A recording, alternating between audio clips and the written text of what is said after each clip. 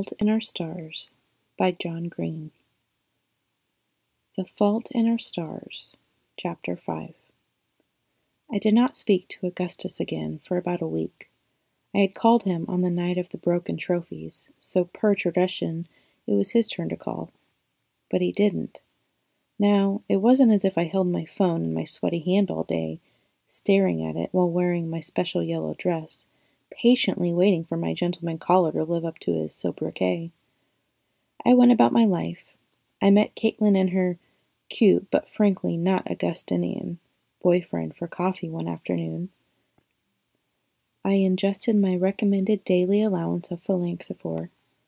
I attended classes 3 mornings that week at MCC, and every single night I sat down to dinner with my mom and dad.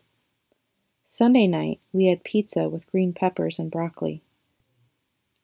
We were seated around our little circular table in the kitchen when my phone started singing, but I wasn't allowed to check it because we have a strict no phones during dinner rule. So I ate a little while Mom and Dad talked about this earthquake that had just happened in Papua New Guinea.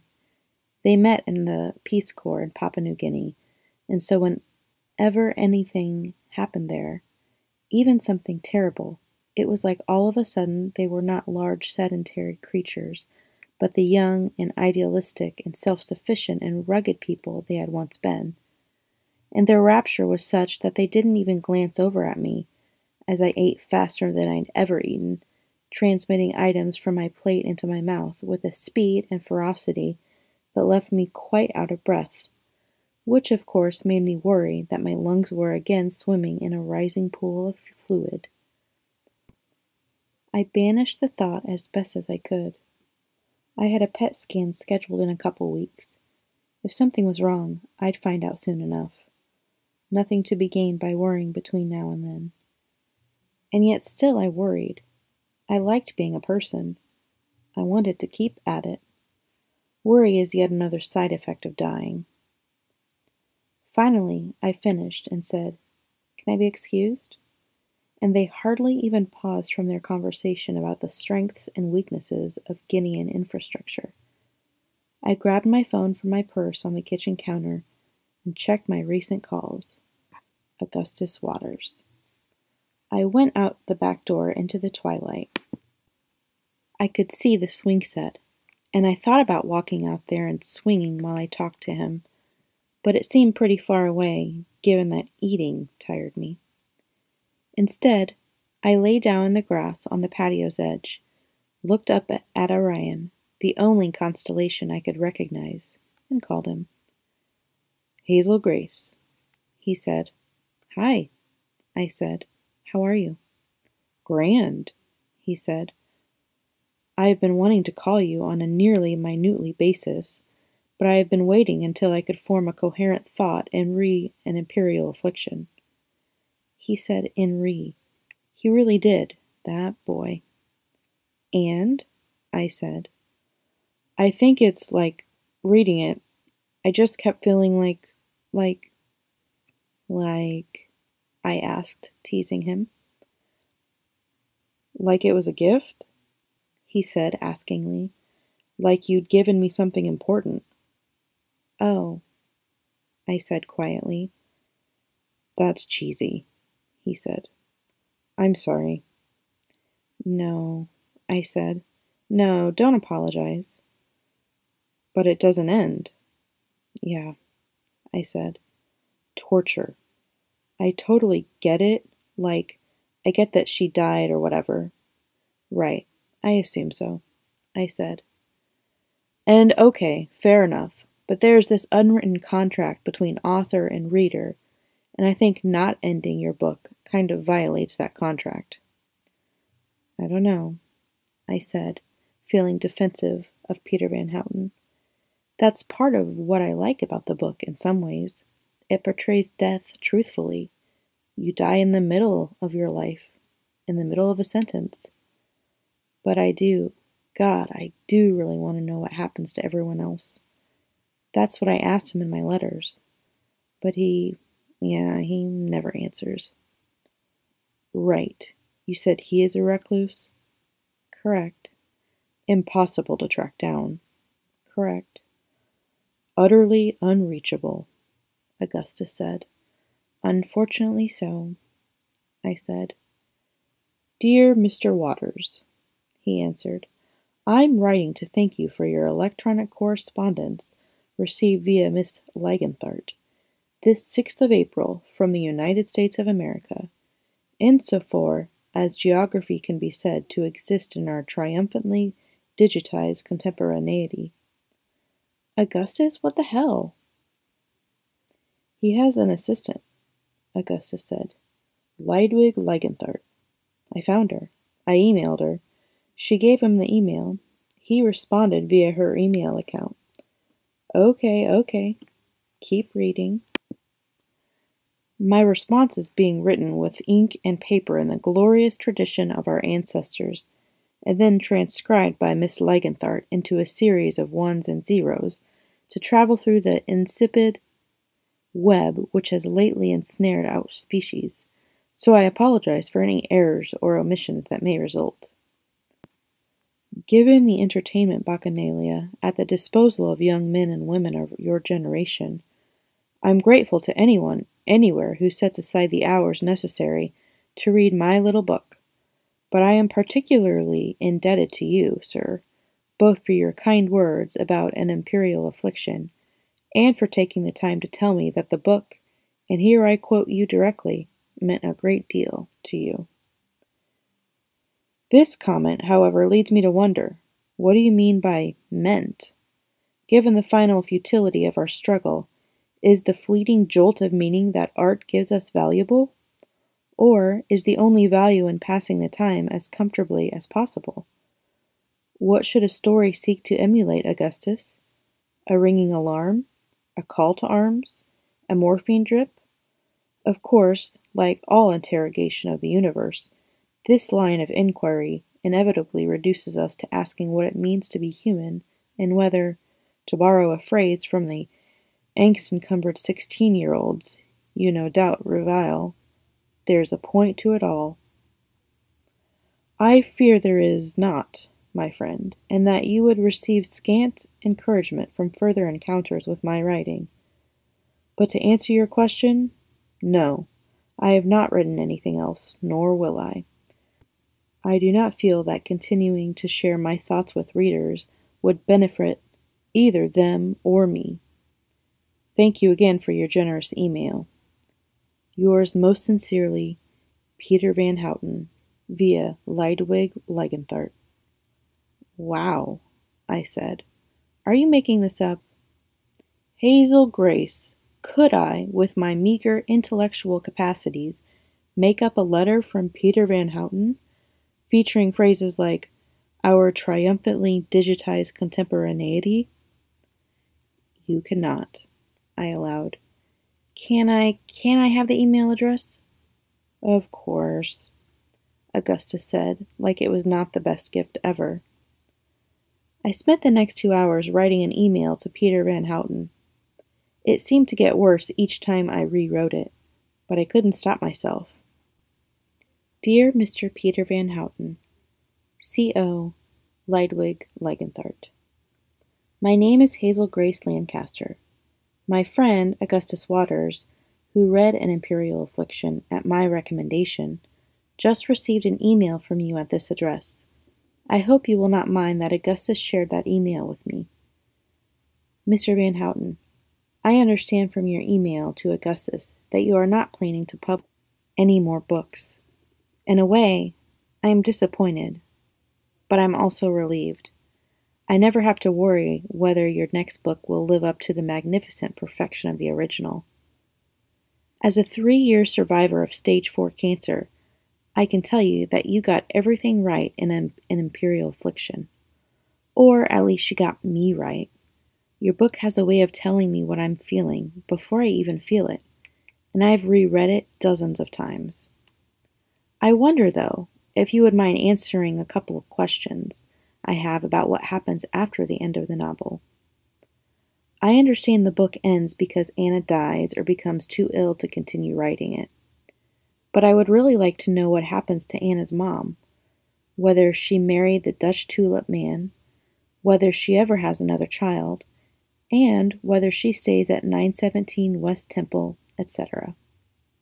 Also, is the Dutch tulip man a fraud, or does he really love them? What happens to Anna's friends, particularly Claire and Jake? Do they stay together? And lastly, I realize that this is the kind of deep and thoughtful question you always hoped your readers would ask. What becomes of Siphus the hamster? These questions have haunted me for years, and I don't know how long I have left to get answers to them. I know these are not important literary questions, and that your book is full of important literary questions, but I would just really like to know. And of course, if you ever do decide to write anything else, even if you don't want to publish it, I'd love to read it. Frankly, I'd read your grocery lists. Yours with great admiration, Hazel Grace Lancaster, age 16. After I sent it, I called Augustus back, and we stayed up late talking about an imperial affliction, and I read him the Emily Dickinson poem that Van Houten used for the title, and he said I had a good voice for reading and didn't pause too long for the line breaks. And then he told me that the 6th Price of Dawn book, The Blood Approves, begins with a quote from a poem. It took him a minute to find the book, but finally he read the quote to me. Say your life broke down. The last good kiss you had was years ago. Not bad, I said. Bit pretentious. I believe Max Mayhem would refer to that as sissy shit. Yes, with his teeth gritted, no doubt. God, Mayhem grits his teeth a lot in these books. He's definitely going to get TMJ if he survives all this combat. And then, after a second, Gus asked, when was the last good kiss you had? I thought about it. My kissing, all pre-diagnosis, had been uncomfortable and slobbery, and on some level, it always felt like kids playing at being grown. But of course, it had been a while ago. Years ago, I said finally. You? I had a few good kisses with my ex-girlfriend, Caroline Mathers. Years ago? The last one was just less than a year ago. What happened? During the kiss? No, with you and Caroline. Oh, he said. And then after a second, Caroline is no longer suffering from personhood. Oh, I said. Yeah, he said. I'm sorry. I said. I'd known plenty of dead people, of course, but I'd never dated one. I couldn't even imagine it, really. Not your fault, Hazel Grace. We're all just side effects, right? Barnacles on the container ship of consciousness, I said, quoting AIA. Okay, he said. I gotta go to sleep. It's almost 1.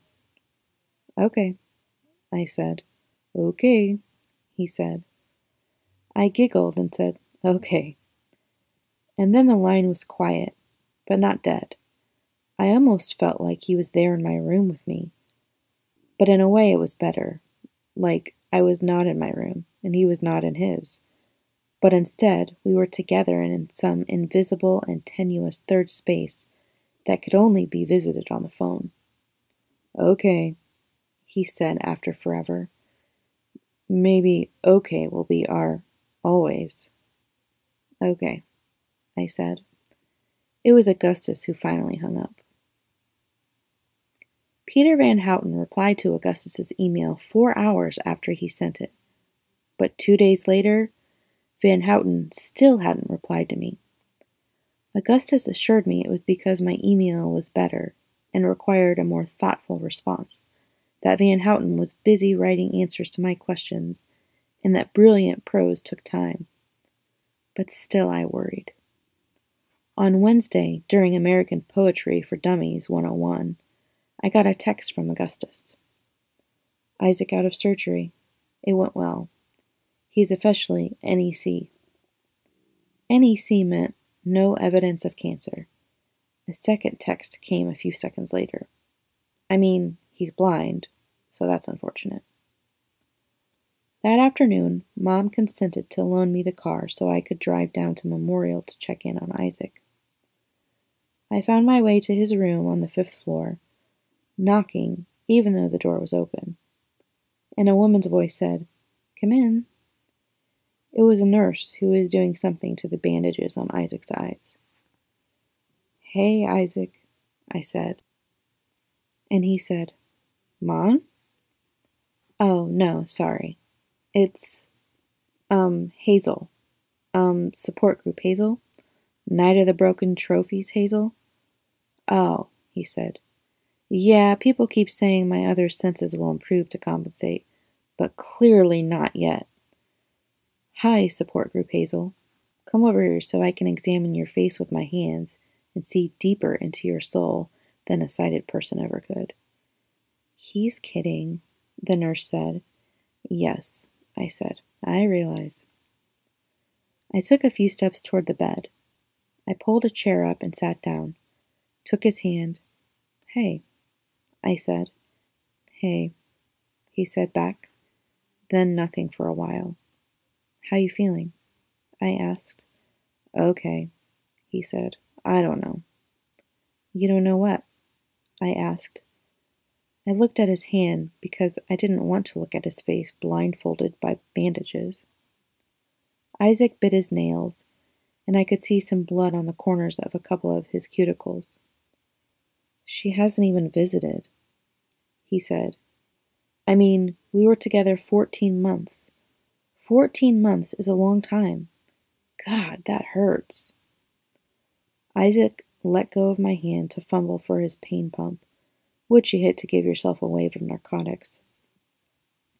The nurse, having finished the bandage change, stepped back. "It's only been a day, Isaac," she said, vaguely condescending. "You've got to give yourself time to heal. And 14 months isn't that long. Not in the scheme of things. You're just getting started, buddy. You'll see." The nurse left. "Is she gone?" I nodded, then realized he couldn't see me nod. "Yeah," I said. "I'll see? Really? Did she seriously say that?" "Qualities of a good nurse? Go," I said. 1. Doesn't pun on your disability," Isaac said. 2. Gets blood on the first try," I said. "Seriously, that is huge. I mean, is this my freaking arm or a dartboard?" 3. No condescending voice. "How are you doing, sweetie?" I asked, cloying. "I'm going to stick you with a needle now. There might be a little ouchie." "Is my little fuffy wump sticky wicky?" he answered, and then after a second, "Most of them are good, actually. I just want the hell out of this place." "This place as in the hospital?" "That too," he said. His mouth tightened. I could see the pain.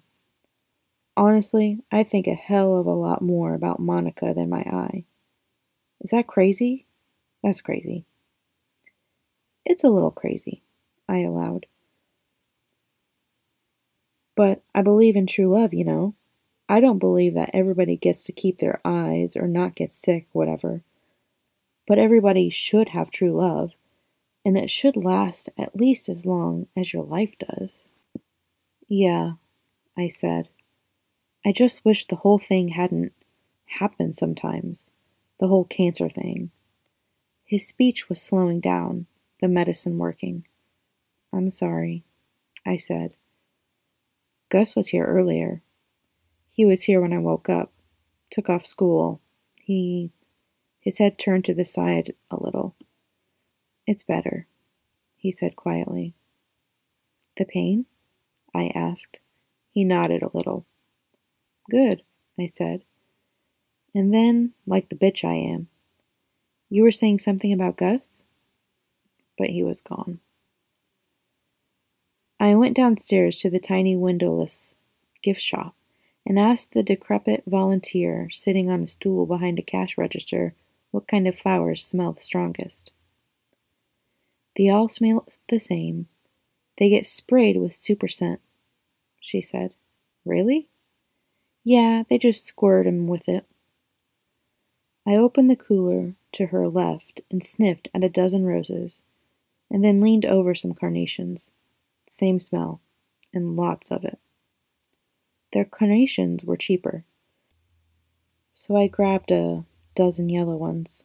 They cost $14. I went back into the room. His mom was there, holding his hand. She was young and really pretty. Are you a friend? She asked, which struck me as one of those unintentionally broad and unanswerable questions. Yeah, I said. I'm from support group. These are for him. She took them and placed them in her lap. Do you know Monica? She asked. I shook my head no.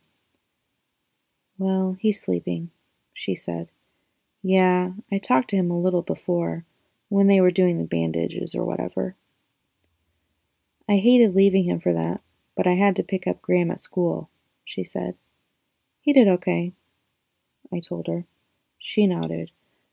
I should let him sleep. She nodded again. I left. The next morning I woke up early and checked my email first thing. Leidwig.Leigenthart@gmail.com had finally replied. Dear Miss Lancaster, I feel your faith has been misplaced, but then faith usually is.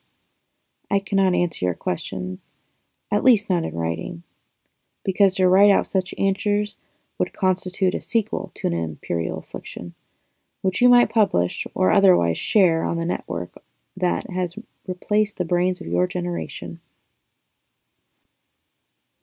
There is the telephone, but then you might record the conversation. Not that I don't trust you, of course, but I don't trust you. Alas, dear Hazel, I can never answer such questions except in person, and you are there while I am here. That noted, I must confess that the unexpected receipt of your correspondence via Miss Leigenthart has delighted me.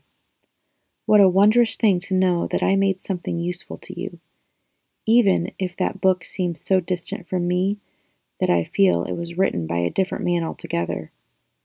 The author of that novel was so thin, so frail, so comparatively optimistic.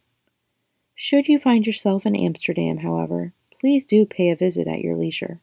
I'm usually home. I would even allow you a peek at my grocery lists.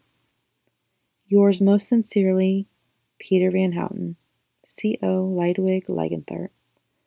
What? I shouted aloud. What is this life? Mom ran in. What's wrong? Nothing, I assured her.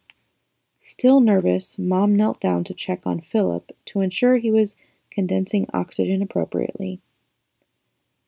I imagined sitting at a sun-drenched cafe with Peter Van Houten as he leaned across the table on his elbows, speaking in a soft voice so no one else would hear the truth of what happened to the characters I'd spent years thinking about.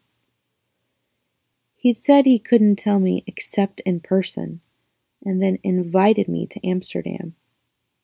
I explained this to Mom, and then said, I have to go. Hazel, I love you, and you know I'd do anything for you, but we don't have the money for international travel, and the expense of getting equipment over there, love, it's just not. Yeah, I said, cutting her off. I'd realized I'd been silly even to consider it. Don't worry about it. But she looked worried. It's really important to you, yeah? She asked, sitting down, a hand on my calf. It would be pretty amazing, I said, to be the only person who knows what happens besides him. That would be amazing, she said. I'll talk to your father. No, don't, I said. Just, seriously, don't spend any money on it, please. I'll think of something. It occurred to me that the reason my parents had no money was me. I'd sapped the family savings with Phalanxophore copays, and Mom couldn't work because she had taken on the full-time profession of hovering over me. I didn't want to put them even further into debt. I told Mom I wanted to call Augustus to get her out of the room, because I couldn't handle her "I can't make my daughter's dreams come true" sad face. Augustus Waters style, I read him the letter in lieu of saying hello. "Wow," he said. "I know, right?" I said. "How am I going to get to Amsterdam?" "Do you have a wish?" he asked, referring to this organization, the Genie Foundation, which is in the business of granting sick kids one wish. "No," I said. "I use my wish pre-miracle." "What'd you do?" I sighed loudly. "I was 13, I said. "Not Disney," he said. I said nothing. "You did not go to Disney World." I said nothing. "Hazel Grace," he shouted, "you did not use your one dying wish to go to Disney World with your parents." "Also Epcot Center," I mumbled. "Oh my God," Augustus said. "I can't believe I have a crush on a girl with such cliché wishes." "I was 13, I said again. Although, of course, I was only thinking, crush, crush, crush, crush, crush. I was flattered, but changed the subject immediately. "Shouldn't you be in school or something?" "I'm playing hooky to hang out with Isaac. But he's sleeping, so I'm in the atrium doing geometry." "How's he doing?" I asked. I can't tell if he's just not ready to confront the seriousness of his disability, or if he really does care more about getting dumped by Monica, but he won't talk about anything else. "Yeah," I said. "How long is he going to be in the hospital?" "Few days. Then he goes to the rehab, or something for a while, but he gets to sleep at home, I think." "Sucks," I said. "I see his mom. I gotta go." "Okay," I said. "Okay," he answered. I could hear his crooked smile. On Saturday, my parents and I went down to the farmer's market in Broad Ripple. It was sunny, a rarity for Indiana in April, and everyone at the farmer's market was wearing short sleeves, even though the temperature didn't quite justify it. We Hoosiers are excessively optimistic about summer. Mom and I sat next to each other on a bench across from a goat soap maker. A man in overalls who had to explain to every single person who walked by that yes, they were his goats, and no, goat soap does not smell like goats. My phone rang. "Who is it?" Mom asked before I could even check. "I don't know," I said. It was Gus, though. "Are you currently at your house?" he asked. No," I said. That was a trick question. I knew the answer because I am currently at your house. "Oh, well, we are on our way, I guess." "Awesome. See you soon." Augustus Waters was sitting on the front step as we pulled into the driveway. He was holding a bouquet of bright orange tulips just beginning to bloom, and wearing an Indiana Pacers jersey under his fleece, a wardrobe choice that seemed utterly out of character, although it did look quite good on him. He pushed himself up off the stoop, handed me the tulips, and asked, "Want to go on a picnic?" I nodded, taking the flowers. My dad walked up behind me and shook Gus's hand. "Is that a Rick Smits jersey?" my dad asked. "Indeed it is." "God, I love that guy," Dad said, and immediately they were engrossed in a basketball conversation I could not and did not want to join, so I took my tulips inside. "Do you want me to put those in a vase?" Mom asked as I walked in, a huge smile on her face. "No, it's okay," I told her. If we'd put them in a vase in the living room, they would have been everyone's flowers. I wanted them to be my flowers. I went to my room, but didn't change. I brushed my hair and teeth and put on some lip gloss and the smallest possible dab of perfume. I kept looking at the flowers. They were aggressively orange, almost too orange to be pretty.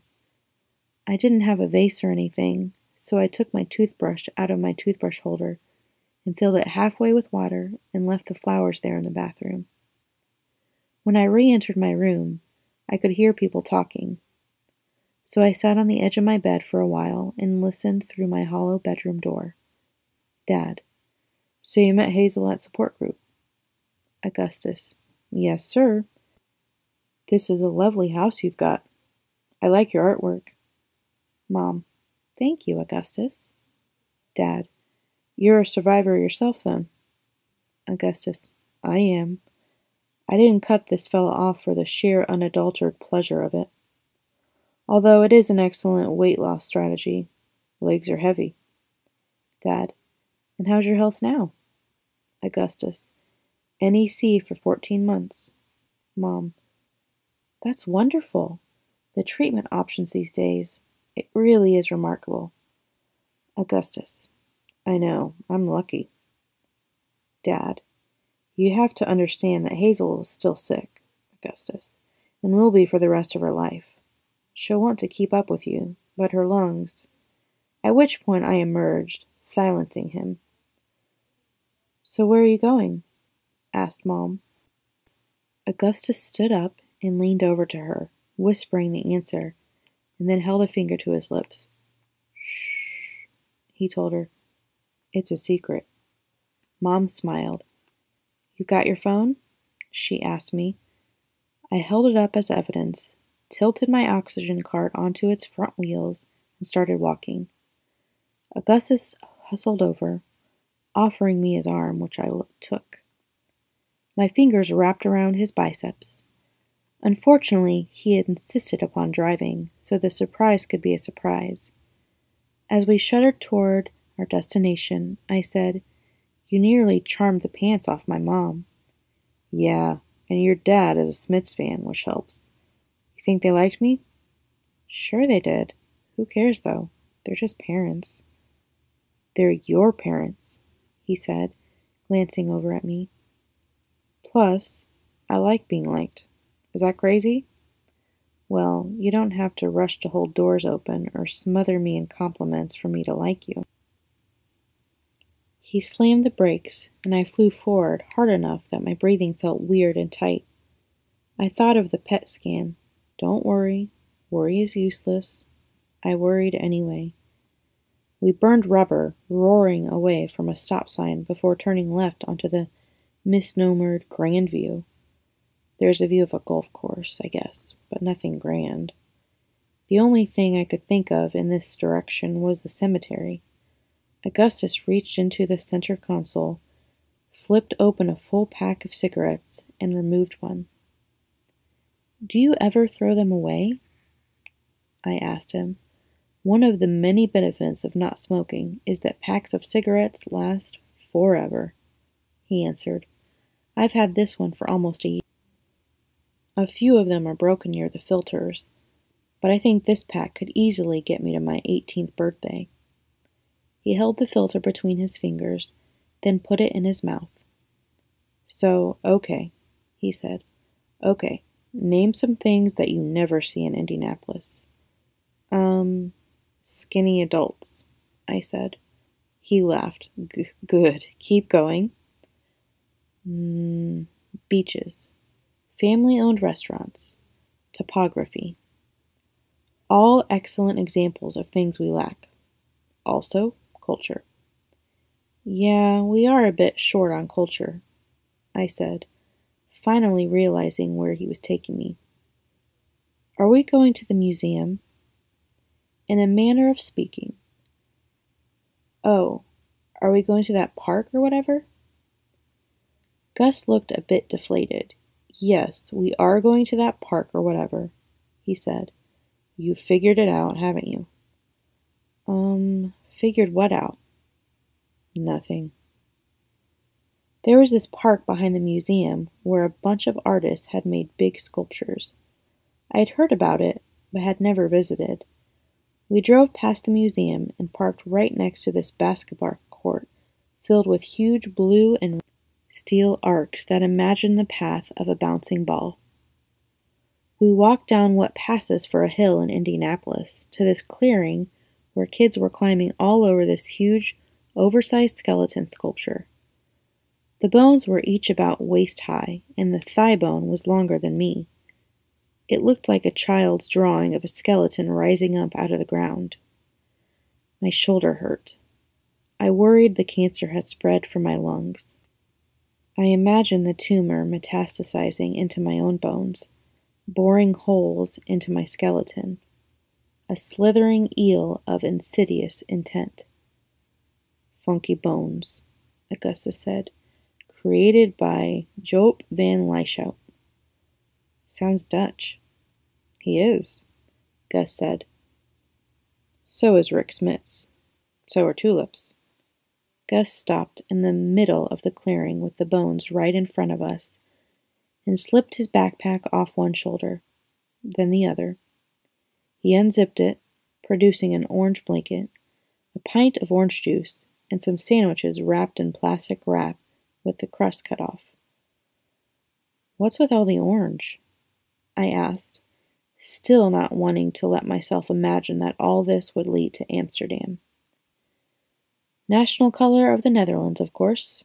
You remember William of Orange and everything?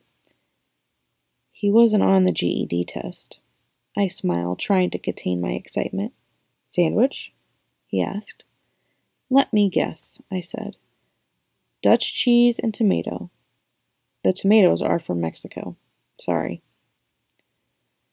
You're always such a disappointment, Augustus.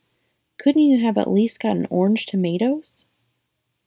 He laughed, and we ate our sandwiches in silence, watching the kids play on the sculpture.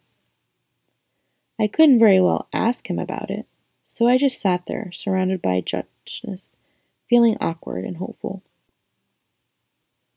In the distance, soaked in the unblemished sunlight so rare and precious in our hometown, a gaggle of kids made a skeleton into a playground, jumping back and forth among the prosthetic bones.